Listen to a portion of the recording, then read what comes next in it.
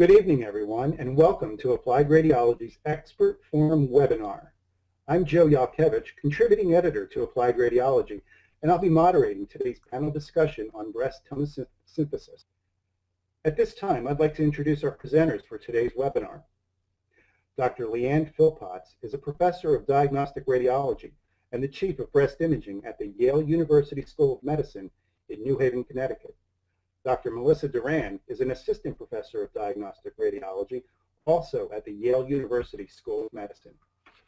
Good evening, and on behalf of Dr. Philpotts, I want to welcome all of you listening tonight. We are very excited to be talking with you about our experiences with tomosynthesis and hope you'll find the next hour informative and enjoyable. To date, mammography is the only screening imaging modality that has been proven in randomized trials to show a survival benefit. However, 20% of breast cancers are not detected with conventional mammography, and our sensitivity decreases with increasing breast density.